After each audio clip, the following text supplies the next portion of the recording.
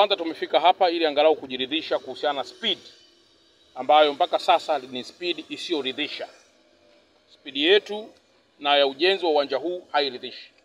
Hizi ni fedha ambazo Mheshimiwa Rais wa Jamhuri ya Muungano wa Tanzania anazitoa ili kutekeleza miradi mbalimbali itakayokuwa na manufaa kwa Watanzania wote.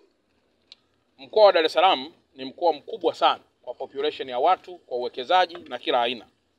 Na una viwanja vya aina hii pengine visivyozidi hata 5.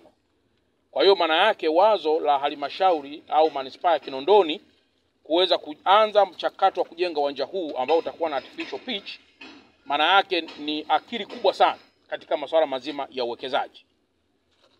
Sasa tumewapatia hawa group 6 ambao ndio walioshinda hapa. Na mimi niwatake kutoka kwenye halmashauri zetu zote za mkoa wetu wa Dar es Salaam, kwa wale wote ambao wanatengeneza historia ya kudelay kufanya kazi wakati pesa ipo ya kuwalipa, hawapaswi tena kupewa kazi. Kama mradi huu hawatakwenda kwa haraka kadri walivyosema, maana yake hawapaswi kupewa kazi. Hawa nyinyi tumewapatia kazi mbalimbali hapa katika mkoa wetu wa Dar es Salaam. We have given you different projects to implement in Dar es Salaam. But of course our hopes is almost the antonym of what is going on here. We expected that we have good resources, we have good instruments, we have good human personnel, we have everything. But what's going here, of course, is something that demoralized. Tunakuwa demoralized. Hamfanyi kazi vizuri. You are not working properly.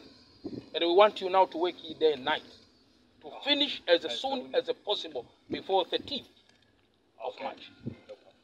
No problem. Master, we finish your March. Tunataka angalau kabla ya mwezi March, before 30th of March. Sawa? Kwa sababu tusipofanya namna hii tutakuwa tunajiharibia wenyewe. Uwanja huu kama ambavyo mstahiki meya amesema, kama ambavyo mkurugenzi amesema, na kama ambavyo msimamizi wa wilaya hii ndugu yetu mkuu wa wilaya amesema, hapa tutaingiza fedha. Na ni vitu vya kawaida tu kuweza kuvijua kama ambavyo nilisema. Lazima pia uangalie kwamba fedha zako zitakazoirudishwa hapa, huu ni mradi for life. Kwa hiyo engineer, tumekushasema kwamba zile variations zote hakisheni mnaziapprove kama tu mmekushaziangalia kwa macho yenu mazuri. Najua mlimfukuza consultant, ninyi wenyewe mnaweza pia vizuri kuangalia logics na vitu ambavyo vinaweza vikawa hapa. Kwa hakisheni kama vipo mnaviapprove mara moja kwa ajili ya kuanza malipo. Kwa mfano, hizo ducts kwa uwanja mzuri kama huu, haya mabomba kiwa nje ni uchafu katika uwanja.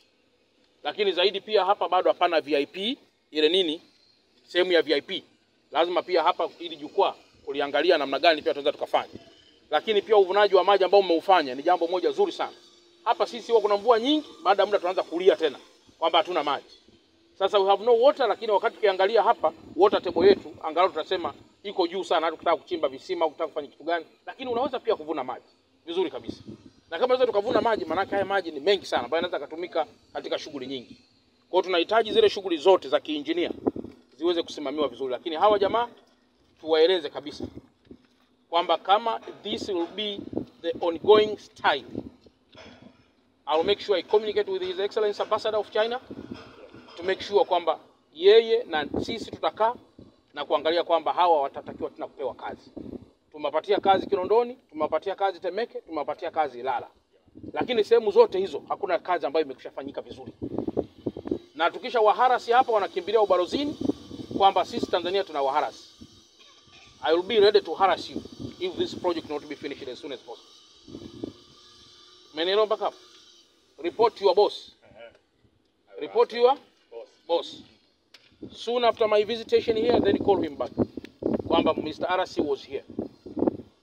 Sawa? And tell him with a strong tone. Yeah, sure.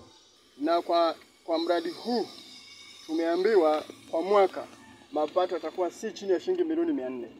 Na kwa pale ya stendi ya Mwenge, Mheshimiwa Mkuu wa Mkoa, manispaa yetu imeshakusanya zaidi ya shilingi milioni 800. Kwa hiyo unaweza kaona kwa miradi hii miwili tu ya shilingi bilioni 1 na kitu zitakuwa zinakusanywa kila mwaka. Kwa hiyo ni miradi mizuri ambayo inaenda kutengeneza ajira na kutengeneza mapato kwa halmashauri yetu. Shida ambayo tuko nayo ni kwa mkandarasi. Kama ambavyo tumeona kazi hii ilikuwa ikamilike mwezi wa 12 2023, lakini mpaka leo mwezi wa pili kazi haijakamilika. Si kwamba manispaa haina hela, hapana. Manispaa imeendelea kulipa kila wakati. kadiri certificate za malipo zinavyoandaliwa, na ya mwisho ni ya juzi ambapo shilingi milioni 400 imeweza kulipwa. Sasa nadhani huyu mkandarasi tuna haja kweli ya kuangalia utendaji wake wa kazi, na sisi kama wilaya tutasema mkandarasi wa namna hii hapana kwenye wilaya yetu. Na tuombe pia, maana yake inaweza kuwa na miradi hapa na miradi kwenye wilaya nyingine, umwangalie kama mkoa, ili wakandarasi hao wanaorudisha nyuma jitihada za serikali, jitihada za halmashauri, waweze kuondoka katika wilaya yetu ya Kinondoni. Mkuu wa mkoa, kwa niaba ya mkurugenzi, naomba kutoa taarifa kwa ufupi ya ujenzi wa mradi wa uwanja wa mpira wa Mwenge. Mheshimiwa Mkuu wa Mkoa, utekelezaji wa mradi huu ulianza mwaka 2020 mwezi Februari, awamu ya kwanza, na baadaye awamu hiyo ya kwanza ilikamilika mwaka 2021 mwezi wa 6. Na awamu hiyo ilijumuisha ujenzi wa majengo ambayo yana wingi 2 zenye maduka 70, hosteli za wachezaji vyumba 8, gym, majukwaa maalum ya VIP na majukwaa ya mashabiki. Na ulisanifiwa na kusimamiwa kwa awamu ya kwanza na consultant anaitwa CPC. Mheshimiwa Mkuu wa Mkoa, awamu ya pili inatekelezwa na mkandarasi, ambayo awamu hii sasa mkandarasi anaitwa Group 6 International, na alianza kazi zake tarehe 15 mwezi wa 12 mwaka 2022. Na awamu ya kwanza muda wa kwanza wa utekelezaji ulikuwa ni miezi 6 ambao ungeishia tarehe 15 Julai mwaka 2023, lakini hatukuweza kukamilisha kwa sababu mbalimbali. Na muda wa nyongeza wa mwisho uliotolewa sasa ni tarehe 30 mwezi wa 3 mwaka huu wa 2024. Ujenzi huo unajumuisha pitch, eneo la kuchezea ambalo mwisho litakamilishwa kwa nyasi za bandia, ujenzi wa majukwaa ya watazamaji, ujenzi wa mifereji ya maji ya mvua na uwekaji wa mifumo ya umeme. Jumla ya gharama ya mradi huu kwa mujibu wa huu mkataba ambao tunaendelea nao ni shilingi bilioni 4.06, na mpaka sasa tumeshalipa shilingi bilioni 2.8 sawa na asilimia 70 ya pesa zilizotengwa.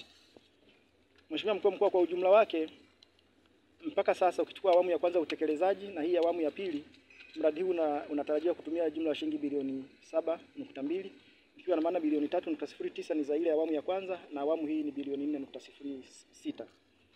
Na hatua za utekelezaji wa kazi mpaka tulipo sasa kwa jumla yake ni 80% kwa mkataba huu, lakini kwa kazi nzima kwa maana pamoja na majengo ni 90%.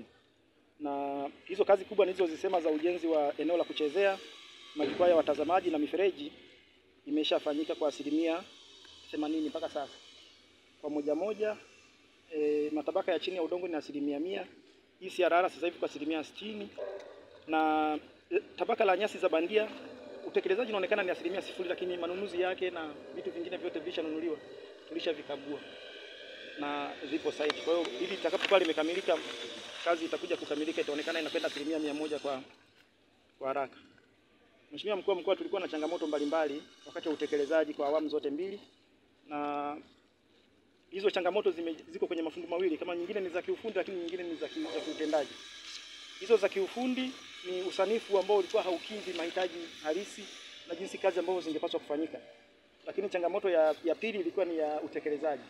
Mkandarasi amekuwa anachelewesha kazi, hafuati mpango kazi kama inavyopaswa. Na hili tumelitigate kwa kuongeza sasa supervision. Iko hapa muda wote, tunaendelea kusimamia. Na kama unavyoona sasa kazi zinaendelea kufanyika.